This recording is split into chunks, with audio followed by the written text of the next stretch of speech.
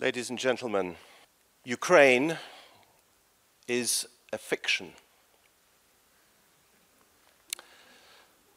Bosnia is a fiction. Kosovo is a fiction. COVID is a fiction. You don't have to believe me. You can read Thierry's excellent book if you haven't done so already. The European Union is a fiction.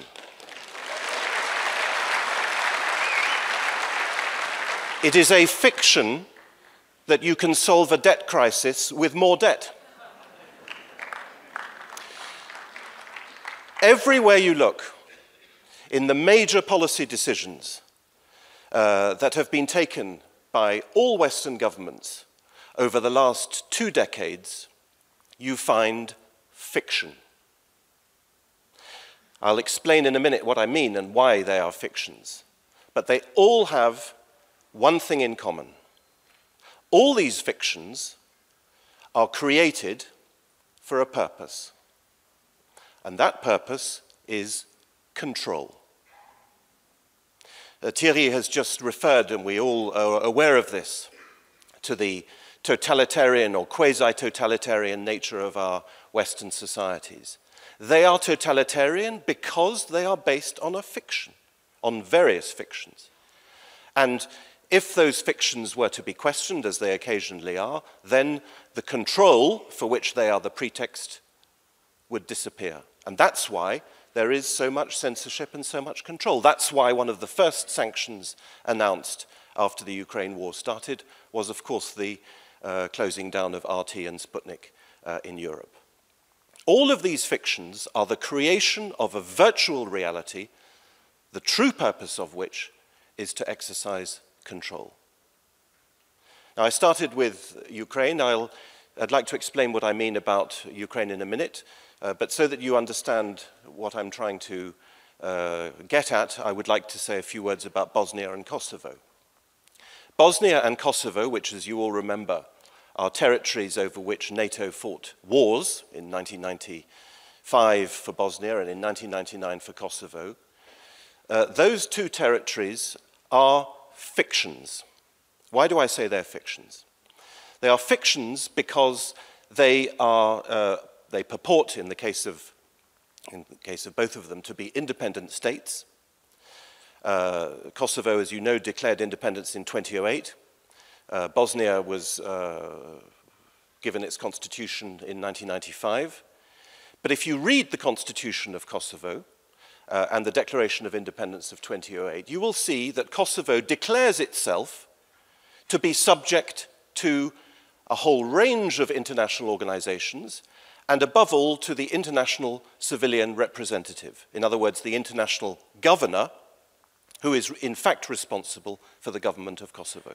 So the Declaration of Independence of Kosovo is in fact a declaration of dependence on NATO and on the European Union and on the other organizations which in fact run that territory.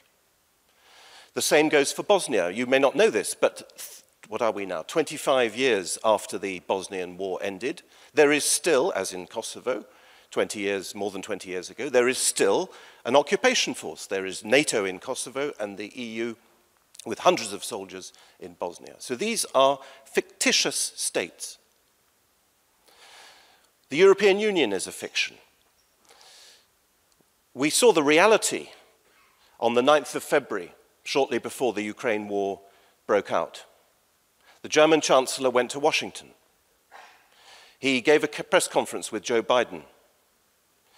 And Joe Biden said, if Russia invades Ukraine, it's the end of Nord Stream 2. Joe Biden said, we will put an end to it. We will put an end to it. He said it in front of the German Chancellor, and the German Chancellor said nothing. In other words, the energy policy of Germany, and therefore of many other European countries, because the plan with Nord Stream 2 was to import gas into Germany and for Germany to become a hub, I imagine, for countries like the Netherlands. The energy policy of Germany, which is a bilateral issue between Germany and Russia, is decided by the United States of America. So the European Union, of which we have been told for 20 years that it has a flag and a currency and a president and a foreign minister and so on, is in reality under the control of the United States of America. Fiction, control.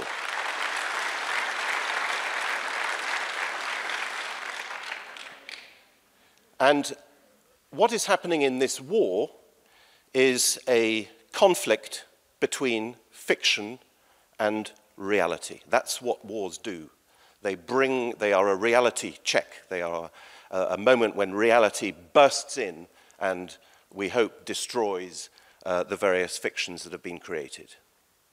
Why do I say Ukraine is a fiction?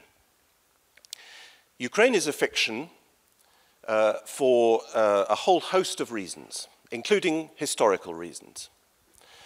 I promise you I'm not trying to upset anyone or be provocative or hurt anyone's feelings, but the Ukrainian state for 100 years has had a fictional existence, or rather the Ukrainian state has served above all a fictional purpose. Many people may not know this, but Ukraine, unlike Poland, people often think that Ukraine and Poland is more or less the same thing with respect to Russia and the domination of those territories. It's very important to understand that Ukraine never had any administrative existence before the creation of the Soviet Union, unlike Poland. In the Russian Empire, and even in the Russian Republic before the October Revolution, Poland was an administrative unit. The Kingdom of Poland was an administrative unit. There was no administrative unit called Ukraine in the Russian Empire. There were simply different governorates. So Ukraine did not have any existence.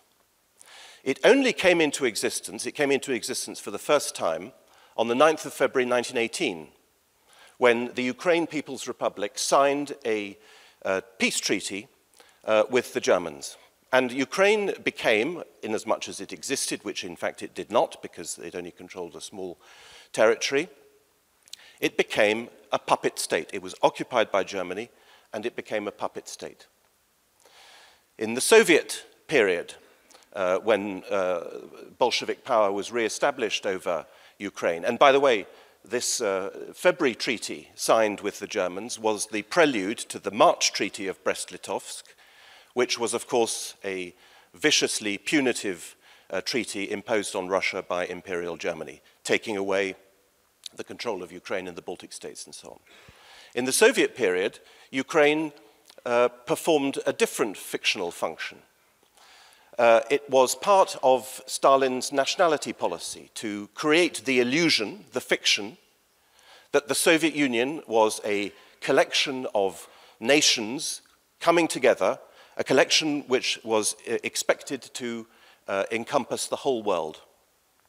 That's why the Bolsheviks federalized the Russian Empire. It was to create the idea that the nations of the world were uniting in what would become a world unit. So Ukraine had a fictional, the Ukrainian state, the Ukrainian Soviet Socialist Republic, had a fictional purpose at that time. The third occasion when Ukraine came into existence was on the 30th of June 1941, if you can call it coming into existence, when the leaders of the Ukrainian nationalist movement signed an agreement or proclaimed that they would work together with Adolf Hitler for the creation of a new Europe and so on. And then, as you know, obviously the Soviet power was restored and the Socialist Republic continued until independence in 1991. Why am I going into all these historical details? It is not, I'm certainly not intending to deny, I do not deny, that there are people who consider themselves to be Ukrainians and not Russians. There is in particular a territory which was incorporated into Ukraine in 1945, which had never been Russian, at least not for centuries. And it's quite natural that people who live in that part of Ukraine have a national identity which is opposite to and perhaps even hostile to that of Russia. But the whole point about Ukraine is that there is no single national identity. To be Ukrainian means one thing in Lvov and the opposite in Kharkov. Ukraine, in that sense, is very similar to Ireland, or Cyprus, or Bosnia, for that matter. To be Irish means one thing in Belfast and something else in Dublin. Everybody knows that. All right? So the notion, of course there is, yes, I don't deny there is a Ukrainian nation, but unfortunately there is no agreement between the inhabitants of Ukraine on what that nation exactly is, and above all on what its relationship should be to Russia. Now I mention all these historical things not to justify the war, because the Russian Federation has lived for 30 years now with an independent Ukraine. It's not the existence or non-existence of a national identity in Ukraine which justifies the intervention. I mention it instead to ask you to concentrate on this notion of fictionality or fiction hiding the reality of control. Because what is the reality of Ukraine? The reality of Ukraine is, or was before the war, and since August 2021, that all members of the judiciary in Ukraine are selected with the participation of foreign judges, British, American, Germans, and so on. There is no country in the world, there is no sovereign country in the world whose judges are appointed by foreigners. It is proof, if you like, of the fictional nature of Ukrainian independence or sovereignty. Ukraine is not sovereign. Ukraine, if it can't even appoint its own judges, but instead has to get judicial appointments validated by Britons and Americans and Germans, that is not an independent country. Another reality is that in November, Ukraine signed a military partnership with the United States of America, which has been the framework for the payment of billions and billions of dollars in military hardware going into Ukraine for the purpose of regaining its territorial integrity, in other words, getting the Russians out of Crimea and out of the Donbass, and this is on the State Department website, in ensuring NATO interoperability. In other words, the purpose of the military agreement signed in November last year was to bring Ukraine into NATO de facto, but not, of course, de jure, to ensure NATO interoperability. Same thing goes for the military agreement signed with the British in June 2021. That is the reality of this state. It is a state which is being armed and which is controlled by external powers, Britain and America in particular, but of course the European Union as well. And it's obviously in that context that the current war broke out. Now, one of the remarkable things about this war is, of course, that it is being fought in a completely hybrid way by the West. The West is, as we know, imposing sanctions, of course, arming Ukraine as well, but above all, the principal method is sanctions. And this use of sanctions, this use of, as it were, soft power, or at least economic power, is a wonderful illustration of this Western obsession of creating virtual reality. But as we all know, and as Thierry has just said, these sanctions are having a catastrophic effect on our own economies. Russia is doing fine. The cafes are full, everyone's perfectly happy. There'll be a few difficulties, I'm sure, here and there. Can't fly to Moscow anymore and that kind of stuff. But Russia is fine. Meanwhile, the gas price in Europe was 35 euros per megawatt this time last year on the Rotterdam exchange. It's now 180 euros per megawatt. It was 35, it's now 180. It has multiplied by a factor of 6. How can our economies survive such a shock, which comes immediately after the terrible shock inflicted by the COVID restrictions. We are already drowning in debt. We are already in an extremely weak situation. How is it possible to contemplate an economy, which of course, like all economies, is based on energy? The economy is nothing but energy plus work, all right? How is it possible to contemplate a already fragile situation where the debt is, where, as I say, we are drowning in debt in our respective countries, if the gas price multiplies by a factor of 6 in the matter of 1 year? It is simply suicide. People say Europe has shot itself in the foot. No, it shot itself in the head.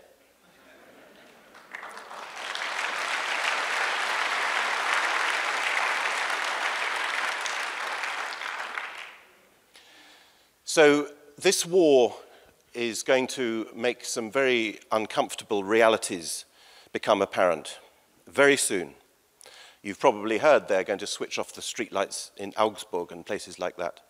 We are literally dealing with an unprecedented situation,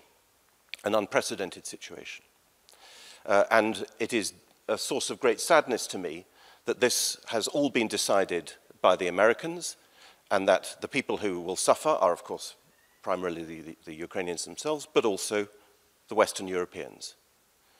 With the price of oil and the price of gas going up, our economies will be completely flattened. This war, therefore, cannot be won by the West. It cannot be won. It will instead be lost, both in terms of Ukrainian territory, which Russia will continue to take, possibly even including Odessa, and therefore cutting off the whole coast from what will remain then as the core of Ukraine, but landlocked. But more importantly, the war will be won, in my opinion, by Russia for the reasons for which Russia is fighting the war. Because Russia is not fighting this war for Ukraine, for Lugansk or Donetsk or whatever. Russia has far bigger war aims, and indeed so does the West in reacting to this war. And those war aims are to try to end the unipolar world. That's what Russian officials have been going on about for decades. Putin has been in power, as we know, for nearly 25 years. He came to power in 1999 at the moment of Russia's greatest humiliation, shortly after the Kosovo War, shortly after the NATO attack on Yugoslavia, and shortly after the humiliating episode of the airport at Pristina, which, if you remember, Russian troops took first, but were then got rid of pretty quickly. Putin came to power at that moment. He's not going to last forever. In my opinion, some people think that Russia had no choice but to invade because there was about to be an ethnic cleansing operation launched by Ukraine. A lot of people say this, not Russians necessarily. I've heard friends of mine say this, that the Ukrainians were rearming and were intending to retake the Donbass by force. It's possible. Personally, I think that Russia chose this moment because she thought, and I think she was right, that she could win, not just on Ukraine, but against the West in general. Don't forget, the Americans had only just left Kabul. They left Kabul in August after 20 years. They were chased out of Afghanistan, just as they had been chased out of Vietnam. I think that Putin took a very clear and, if you like, cold-blooded decision to strike when he thought the West was weak, which it is. And the multipolar world, which the Russians have said they want and which they have demanded again and again and again, Putin has said practically nothing else for the last 10 or 15 years, has now come into existence. Many of you probably know Zbigniew-Brzezinski's book, The Grand Chessboard. Thierry has mentioned it in Parliament recently in the committee hearing. The book is important because it explains why Ukraine is a key geopolitical pivot for the Americans. The Americans are convinced, thanks to Brzezinski, that you have to take Ukraine out of Russia's orbit in order to weaken Russia. That's exactly what he says here. That's the whole point about Ukraine.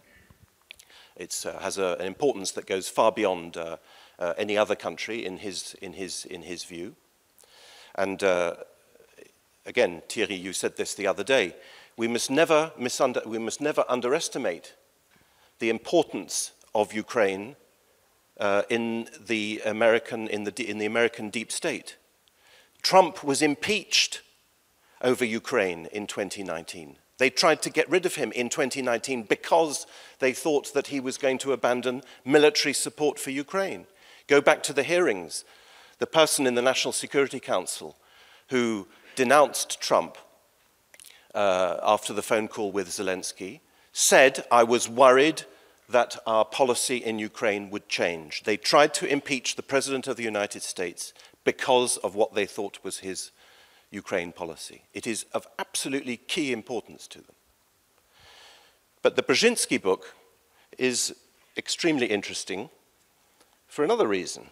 Not just that it explains the importance of Ukraine. The importance of Ukraine, by the way, I should make this clear for Brzezinski, is that it is a key geopolitical pivot which will enable the United States of America to maintain its global hegemony. Brzezinski is absolutely explicit. He wants America to have global hegemony, to have control over the whole world, specifically by controlling Eurasia. It's the whole Mackinder theory and so on. That is Brzezinski's theory, all right? And Ukraine is the key, all right? Who controls Ukraine controls the world kind of thing. It's all pretty crazy stuff. But he says here something absolutely incredible. He talks about various scenarios which might prevent this hegemony from continuing. And he says this, it's on page 55. Potentially, the most dangerous scenario would be a grand coalition of China, Russia, and perhaps Iran, an anti-hegemonic coalition united not by ideology, but by complementary grievances. So American hegemony will end if Russia and China and other countries unite, not on the basis of ideology, but on the basis of complementary grievances. That is exactly what has now happened. That is exactly what has now happened. Did you see how China reacted to the NATO strategic concept? NATO had a summit in Madrid last week, and NATO said that China posed a systemic challenge to the world system. My God, if you look at the communique of the official foreign ministry spokesman of China, I've got it here. The NATO 2022 strategic concept has misrepresented facts and distorted the truth. It once again wrongly defined China as posing systemic challenges. It smeared China's foreign policy, etc., etc. Here is our message for NATO. Hyping up the so-called China threat will lead nowhere. China has not forgotten the criminal attack of NATO on the Chinese embassy in Belgrade in 1999. NATO must abandon its outdated Cold War rhetoric and so on. Look it up, you'll find it. Before the Ukraine operation started, Putin went to see Xi Jinping in Peking and, I'm sure, explained what was going to happen and got his support. So the very scenario which Brzezinski said would put an end to the American domination of Eurasia has now come to be. And just for the little detail, it so happens that, as you know, because I've just read you the passage, he says perhaps Iran as well. Well, guess what? At the BRICS summit last week, which happened more or less at the same time as the G7, guess which country applied to join BRICS? Iran. So it is here. It is happening now. It is happening now. We are therefore at an absolutely key moment in world history. And as I say, Putin, I think, has devoted his presidency to this idea of finishing the unipolar world, of escaping from the unipolar world, and of creating a multipolar world. And I think that he has achieved that, and I think that, of course, the conflict will, in a sense, never end, because even if the fighting stops and so on, the West will continue to dream of, pushing the Russians back out of the territories that they've conquered and so on. There's never any permanent victories in diplomacy. But as far as the principal war aim is concerned, I think that that has been achieved. And as a way of proof, but perhaps you're convinced already, I would like to remind you that at the beginning of the conflict, a well-known Western statesman took a very aggressive line and said, "Putin must fail, and Putin must be seen to fail." Who said that? Boris Johnson. Thank you very much.